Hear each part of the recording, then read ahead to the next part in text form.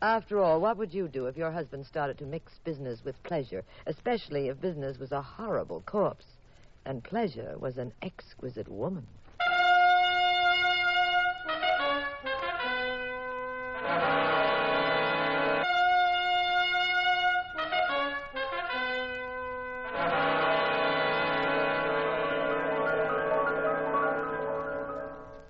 The National Broadcasting Company presents The Adventures of the Abbotts, starring Claudia Morgan and Les Damon as Jean and Pete Abbott, the nationally popular characters of detective fiction created by Francis Crane. Pat and Jean invite you to join them each week at this time on NBC for another recorded adventure in romance and crime. Tonight's puzzle and murder, the Royal Purple Scooter. And here is Jean Abbott.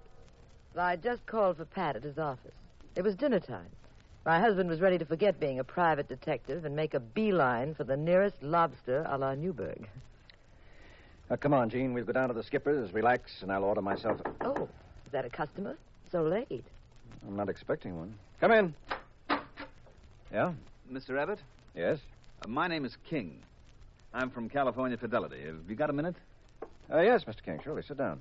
This is my wife. How do you do? How do you do, Mr. King? What's on your mind, Mr. King?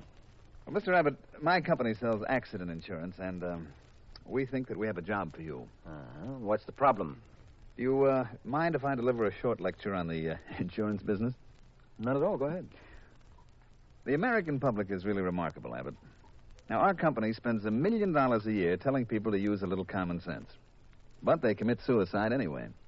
They spend $1,000 for a painting, but they won't spend 50 cents to fix a rug on the stairway. Then their best friend steps on it, falls, and knocks his brains out. They'll take 6 hours to hang that same painting on the wall, but they won't take 60 seconds to move a bottle of iodine out of reach of the baby. Now, I hope I'm not shocking you, Mrs. Abbott. Oh, no, please go ahead, Mr. King. Now, we've done everything under the sun to try to educate the public, but they go right on sticking their fingers in the light sockets, standing under trees during storms, and stepping on the soap in the bathtub. You know, when I get the casualty tables, I often think that maybe Freud was right about the death wish. Maybe we like dying. You'd think anyone but a congenital imbecile wouldn't light a match to look inside a gas tank. But a man in Sacramento tried it just yesterday. I just saw him at the morgue. Now we've got a new problem, and that's why I'm here. Well, what's the problem? Too many dangerous old cars on the road. Oh, I see. The American public loves this method of doing away with itself. Everybody and his brother has grabbed hold of anything on wheels that will move, and they're out on the road doing 90 in cars that belong in the junkyard. Cars with steering rods that snap, worn shoes that blow, brake linings that won't hold. That's costing your company quite a few dollars, I imagine, huh? It's costing California Fidelity thousands of dollars every day, Mr. Abbott. Oh, we're geared to certain emergencies, but we can't see daylight on this one. So, our only hope is to make a test case. There was a chap killed in an auto crash on Locust Avenue last night. Here's the card on him. His name is MacDonald. Rick MacDonald. Oh, yes. I think I read about that in the paper. Yes. MacDonald was coming down a hill near Locust Avenue. It's a bad one. Terrific grade, soft shoulders. 8 fatalities in the last 6 months. The city council has been too busy to fix it. They could have banked the curve, but they preferred to spend the money painting gold letters on City Hall. MacDonald went right off the road and over a rocky cliff. He was alone in the car, wasn't he? Yes. He wasn't speeding, though. The meter was smashed at 32 miles an hour. Did you find anything that showed why he spilled over? No. We had a top-flight mechanic take the wreck apart. Couldn't tell a thing. Car was too banged up. What do you know about the man who died? MacDonald? Well, he was 42, owned a chain of drugstores, married. He seems to have kept out of trouble. He was what we'd call a good risk. Now, he'd bought the car just a few days ago. Now then, if we could show that the car was a death trap when he plunked down his $1,750 for it, if we could show criminal negligence by the dealer who sold it... Then you'd have a case. Exactly. Maybe then we could set off some legal fireworks and get out of paying these dozens of fat claims like MacDonald's. His alone is $100,000. $100,000? Yes. Who sold him the car? A chap named Tenike. Harry Tenike. He has a fancy lot over on 7th Street. Mr. Abbott, if you'd investigate for us, California Fidelity would be glad to pay any reasonable fee. All right, Mr. King. Now, what do you know about the dealer, Tenike? Not much. He's been selling used cars for a long time. Grabs jalopies cheap on the East Coast, then palms them off in Dallas or here in San Francisco. He's about, 36. Single. No prison record, no legal trouble at all. Uh-huh. Okay, Mr. King, I'll take it from here. It would be worth quite a lot to us, Mr. Abbott, if you could prove the accident wasn't necessary. Well, it shouldn't be too hard to prove that some of the cars they're selling these days aren't exactly dreamboats. Some.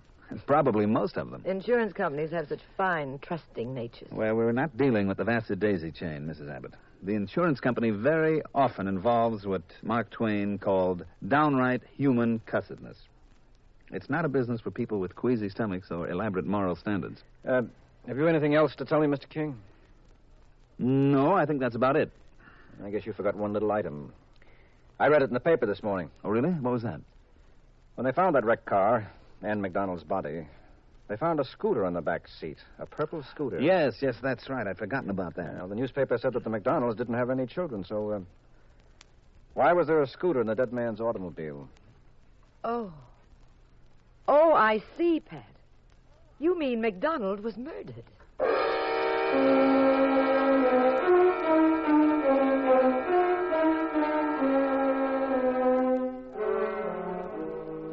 After Mr. King left, Pat and I headed for Harry Tenike's used car lot.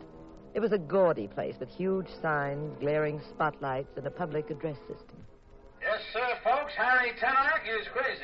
Crazy. He's giving his money away. He wants you to drive right up here and sell your car, and Uncle Harry doesn't care what he pays for it, not Uncle Harry. Sounds like the old Army game, doesn't it, Pat?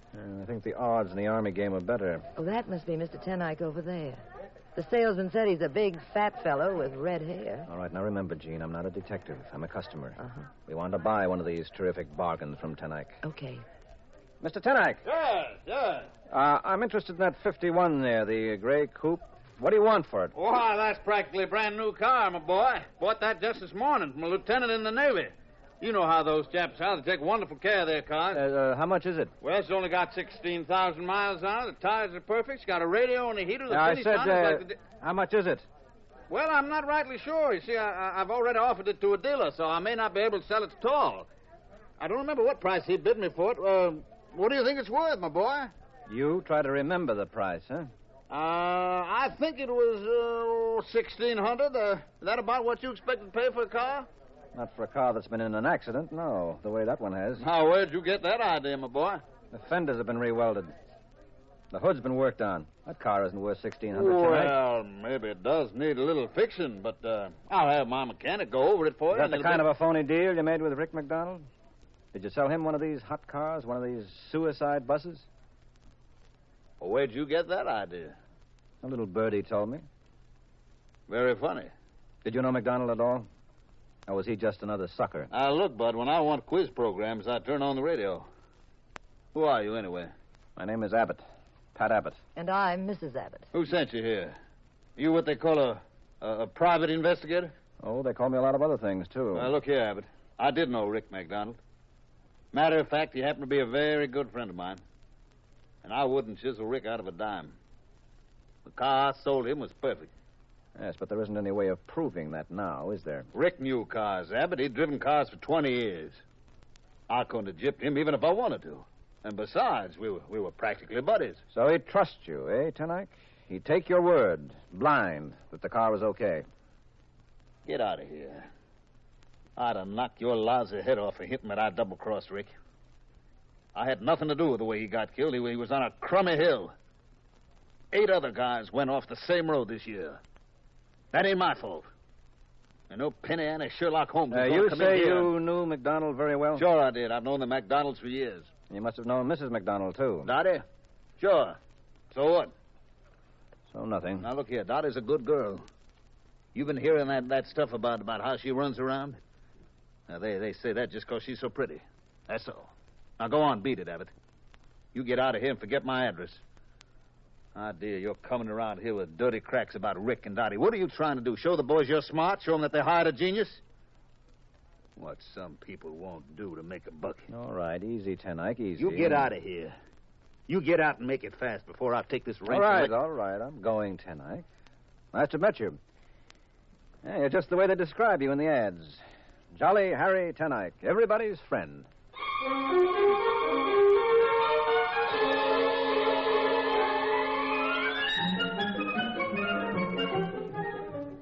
soon as we left the used car lot, Pat suddenly reversed his usual policy. Instead of ordering me to go home and stop bothering him while he was on a case, he actually sent me out snooping. He actually asked me to help him. He told me to look up Tim, our old friend who was an expert mechanic. He told me to check on people who'd bought cars from Tenike. I went dancing away, very happy that Pat had realized at last that I was a very valuable assistant.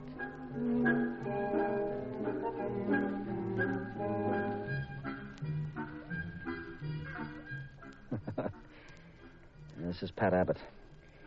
Ordinarily, I don't barge in on Jean's storytelling, but, just between you and me, I got rid of Jean purposely. I'd given her a lot of useless things to do so that I could go to see Mrs. MacDonald alone. Oh, all in the line of duty, of course. But from what I'd heard about Dottie, I knew I would be better off if there weren't any other women around, and she thought I was single. See, I wanted Mrs. MacDonald to play every card she had without inhibitions.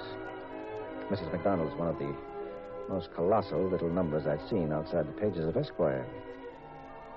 Sitting in her apartment, I thought that what Tenike called being a penny ante Sherlock Holmes sometimes had its rewards. Another Manhattan, Mr. Abbott? Thank you, Mrs. MacDonald. You're quite a mixer. Call me Dottie. You've been much too formal ever since you got here. Well, I'm sorry it's necessary for me to talk about your husband's death. Oh, that's all right. I guess I'm not the weepy type anyway. Oh, I'll miss Rick. That's that. I'll miss him, well, for a while anyway. Sounds like you two... Oh, we got along as well as the usual married couple. Oh, you know how it is. Mm-hmm. Well, when you get married, you'll find there are lots of jokers in the deck. But, you didn't come here to talk about our marriage, did you? No. I came to ask you about Harry Tenike. Do you know him very well? The used car tycoon? Harry? Oh, sure. Harry and Rick both wanted to marry me. That was back in 41. Well, then we got into the war, and Harry was drafted. So I married Rick. Later, Rick got into the drugstore business and made a lot of money. It kind of burned Harry up. You know, first he lost me, and then Rick made a fortune while Harry was on the Anzio beachhead. Uh-huh. Was Tenike around last night, before your husband went out driving? No, we hadn't seen Harry for a couple of weeks. Why? What are you trying to do? Hey, what are you getting at? I'm just trying to get at the details. Tell me something, Dick Tracy. Sure, what? Do you by any chance think I killed Rick? Could be. Oh, if you do, you're not as smart as you look. Why should I kill him? For the 100,000? I got all the money I want. Here, look at this necklace. You like it? Yes, very pretty. Genuine mother of pearl. Rick got it for me. Cost him 5,000. Come closer. Take a good look at it. Yeah, that's swell. You like my dress, too? Uh-huh. Rick bought it. He thought it showed me off nicely. What do you think? Certainly does. Like my perfume? It's another present. From Rick? From a friend. Oh, I have lots of friends. Oh, this perfume's $65 an ounce. Now, do you think I had to kill Rick to make 100,000? I don't know yet. It's wonderful perfume, isn't it? Look, Pat, I can't go out while they're burying Rick. It wouldn't look nice. You know, there's a family downstairs, and, well, they'd be shocked. But, I need a little company, you know, somebody to hang around here with me, and I thought, well, maybe you and... Now, who could that be? I think it's my wife. Your what? Oh, Mrs. MacDonald? I'm Mrs. Abbott. How do you do? Come in, won't you? I was just talking to your husband. Hello, Jean. How'd you know I was here? We'll talk about that later, Pat. Coming, darling? Oh, yes, I was just going.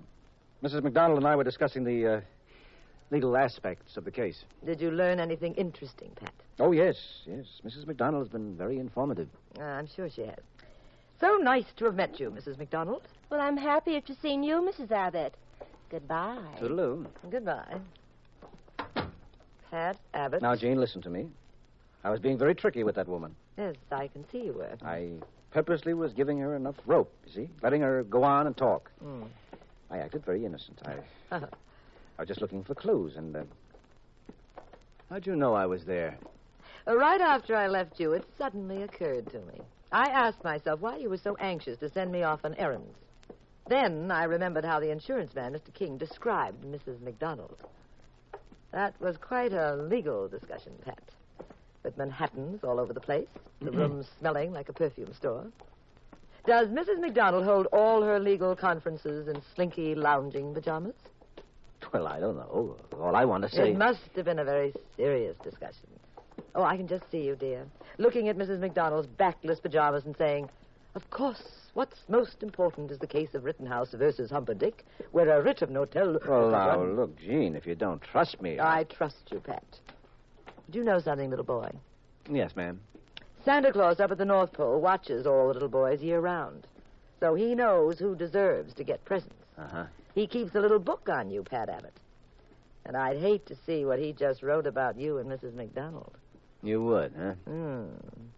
You're not getting anything from Santa next Christmas, Pat Abbott.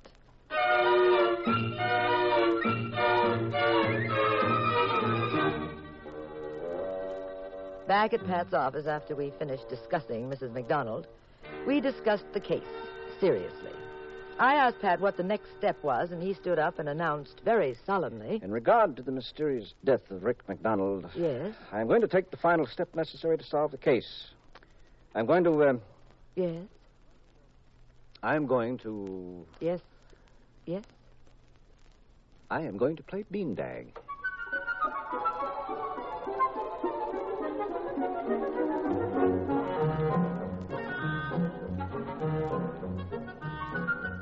Pat wasn't fooling either. Without any explanation, he left me flat in his office and went running over to the Locust Street section where, and he began to play beanbag with all the neighborhood youngsters. I decided that Pat was either disgusted with the case or temporarily insane. I decided this was a perfect opportunity for me to solve the mystery on my own. So I went back to Harry Tenike and his used car lot. I told your husband to stay away from here, Mrs. Abbott. Now I'm telling you. Now get out and stay out.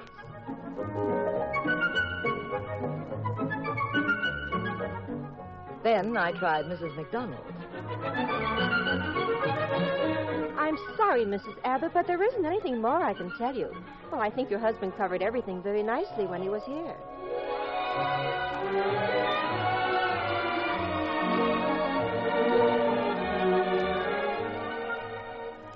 3 days went by, and all this time Pat was still in his second childhood phase, playing one-a-cat, cops and robbers, and handball with the youngsters. He was on a sandlot watching a ball game when...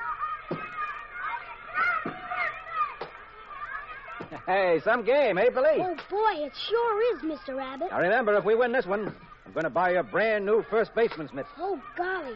Would you? Oh, boy. You got many toys, Billy? Oh, sure. I got millions of them. Uh-huh. Listen, Billy, you want to tell me a secret? Uh-huh. What? Well, it's about something that happened last week. Now, you can tell me the answer. You can trust me, you know. Sure. What is it? Well, now, I won't tell a soul. But I want you to tell me the truth. Go ahead. Shoot. Billy, did you lose a scooter?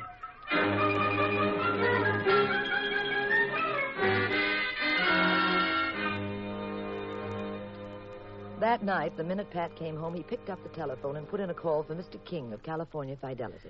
Well, I hope King is home, Gene. You must have found out something very important to be calling him at home, Pat. Yes, I did. Hello? Mr. King. Yes? This is Pat Abbott. Oh, hello there, Abbott. Well, you got something for us? Yes, I think I've got your answer. And the scooter did have something to do with it. Really? Mm-hmm. Wonderful. I'll come right over. All right. Tell you what, my car's downstairs. I'll drive over and pick you up, then we can go to my office. I'll open it up, and I'll round up one of our lawyers, and then we'll get moving. You can fill out affidavits. Yeah, fine. I'll be over in, I should be there in 10 minutes. Bye-bye. I'll be waiting. Bye. Well, Pat, what'd you find out? Well, you're not going to make me wait for Mr. King, are you? I found out. Yes? I found out that beanbag is a much more difficult game than you think.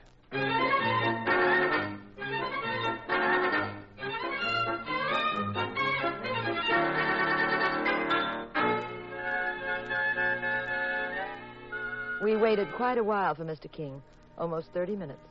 Pat got impatient and went to the corner stationery store for the evening papers. Finally, Mr. King appeared. We got into his car and drove off for the insurance office. All right, Abbott. What's the story? Well, Mr. King, in the first place, just as you suspected, MacDonald didn't have an accident. Really? Go on, Abbott. Well, I spoke to Harry Tenike and to Mrs. MacDonald, but the most fascinating item in the whole setup, as far as I was concerned, was a scooter found in the back of MacDonald's automobile. Yes. You said over the phone that you had something on that. Yeah, well, I made it my business to hang around with the kids who lived near the MacDonalds. I sort of built up a reservoir of goodwill with the gang of them. Mm-hmm. I wanted to know if one of them had lost a scooter, and sure enough, one of them had. His name was Billy Livingston. Great kid, Billy. Kind of devilish, too. You see, the night MacDonald died, Billy had stolen into the back of MacDonald's auto with his scooter. He was hiding back there, trying to sneak a free ride. Well, MacDonald parked in front of a stationery store and had gone inside to buy a paper or something. And while Billy crouched on the floor in the back, someone came up. He lifted the hood of MacDonald's car and jimmied the works. Probably loosened the steering rod. Well, Billy got scared and ran away, leaving his scooter on the back seat. That's why it was found in the wreckage. Well, after the news went around town, Billy was too frightened to announce that it was his scooter. Well, could Billy see well enough from the back seat that night to recognize who jimmied the car? Mm-hmm. He could, Gene. You mean the kid knows who committed the murder? He can identify them? He can. Well, who was it? Who killed MacDonald? You did, Mr. King. Pat, you said... Yes, I said Mr. King did, Gene. I made a mistake, Abbott. I purposely hired you, figuring that it would be a nice cover-up for me. The double bluff, you know? The guy who pulled the gag, insisting that there be an investigation. Seems I underestimated you. I thought you'd go up a blind alley or pin it on Harry Tenike. Pat, we've got... You don't have to do anything, Mrs. Abbott. I carry a .38. I've carried it ever since I killed Rick. Comes in handy now. I can stop my car. You know, King, the only thing that bothered me is why. Why did you do it? Because of Dottie MacDonald. I had a yen for Dottie. One of those bad ones. Makes you sick inside and pretty desperate. I sweated it out for a while, then she started to pay some attention to me. I went out with her a few times. Got to where I figured that if it weren't for Rick, I could be the number one boy. Especially since Dottie couldn't stand her husband. Being second in the league is no good. You get so you want to be first so much you don't care about anything else. Then Rick called. Wanted insurance on the car. I knew he'd bought a used one, probably a punk one. Harry Tenike hated Rick. So, Harry Tenike was the perfect suspect, huh? Sure. And there was another thing. The hill near Locust Avenue where Rick lived. It's a dangerous incline. And automobile accidents make almost perfect murders. So I had all the cards. Yeah. Now, if you'll stay right where you are. In the front seat, there's some rope, Mr. Abbott, on the floor beside you. Will you pick it up, please, and hand it to me? And, I think you're an intelligent man. I think you won't try anything. I think you know that if you do, I'll blow your wife's head off. Here's the rope. Now, don't move either of you. I can wrap a rope around you with my left hand, I think. So, and tie it down to the door handle. So, gotta pull it tight. There we are. What are you going to do? Mrs. Abbott, the hill where Rick went over is just ahead of us. I'm going to start the car and then jump out. Simple, isn't it? No, you can't do that. If we're found in your car without... Did you ever hear of accident faking, Mrs. Abbott? That's another side to this fascinating business that I'm in. I had a long talk with one of the best accident fakers in the country last year. He taught me quite a few things. It'd be very easy for me to scratch my hands and legs and be found terribly shocked with the dead bodies of Mr. and Mrs. Abbott. We had an awful accident. You were killed. I was luckier. Pat, he can't. Easy, darling. Now, I'll start the car.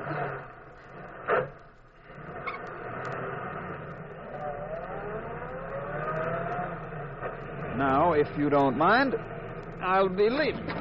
Pat, he's gone. You've got to stop this car. You tied this rope too tight. I can't move my arms either. There's the hill, Pat, right ahead of us. Stop the car. Stop the car. Oh, Pat, you've got to stop the car. There's the hill right ahead of us. Come out, Billy. Okay, Mr. Abbott. Our friend Billy Livingston is with us, Gene. He's been hiding in the back. You know what I taught you to do, Billy? Sure. I remember. I'll do it. I've just got to climb over this seat. Hurry, Billy, hurry. There's a police car back. They must have noticed this car's out of control. Now, go on, Billy. Do what I told you. Don't get excited. Now I take hold of the steering wheel. Right, Mr. Abbott? That's it, boy. Take it. Hold on to it. Steady. Steady. Stop the car. Here's the hill, Pat. Here it comes. You know which pedal's the brake, Billy. I showed you that. Yes, I know. Now I step on the brake. Keep the wheel steady and straight. I can't reach the brake. My foot's too short. Try, Billy. Go on, boy. Try. Reach, Billy. Reach. You've got to step on that brake. Oh, it's so hard to reach it. You're touching it, Billy. That's it. Now step on it. The hill. The hill.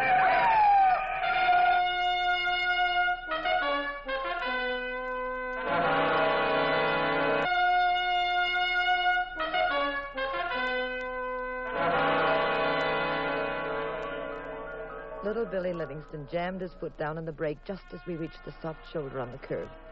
Just as we would have gone over. The police car behind us pulled up, and in less than 3 minutes, Pat led them to Mr. King, who was walking nonchalantly down the side of the road toward the bottom of the hill, where he thought we would be found dead. Later that evening at home, Pat, how did you happen to teach Billy how to stop the car? And how is it that he was hiding in the back anyway? Well, do you remember when I got impatient, waiting for King to show up? Uh-huh. I strolled down to the stationery store. Mm-hmm. Well, I picked up Billy. I thought King might try something like that once he knew I had him. Billy seemed to be quite a little expert at hiding in back of cars by now, so I took him along as an ally. Very neat. Now, about, Dottie. Oh, yes, Dottie. Wasn't she gorgeous? Sort of a care package from Errol Flynn. She keeps going where Betty Grable leaves off. Wait a minute. Wait. What has she got that I haven't got? Now, you come on out to the terrace in the moonlight, darling, and I'll take inventory.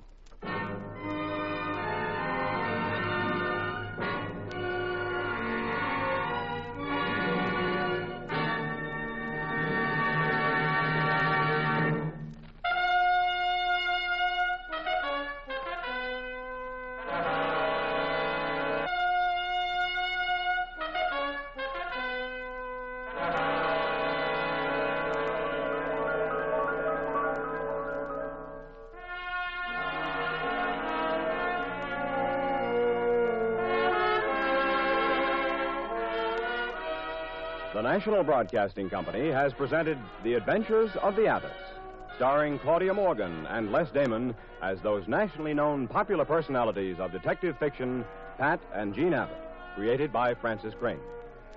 We wish to thank Ann Corio for portraying the role of Dot MacDonald in tonight's story. Our cast tonight included Mandel Kramer and David Pfeffer. The Adventures of the Abbotts was written by Howard Merrill. Original music composed and conducted by Dewey Bergman. Produced by Ted Lloyd and Bernard L. Schubert. Directed and recorded by Harry Frazee. Next week, same time, same station, another exciting adventure in crime with Pat and Jean in The Adventures of the Abbotts. This is Roger Tuttle speaking. This is the United States Armed Forces Radio and Television Service.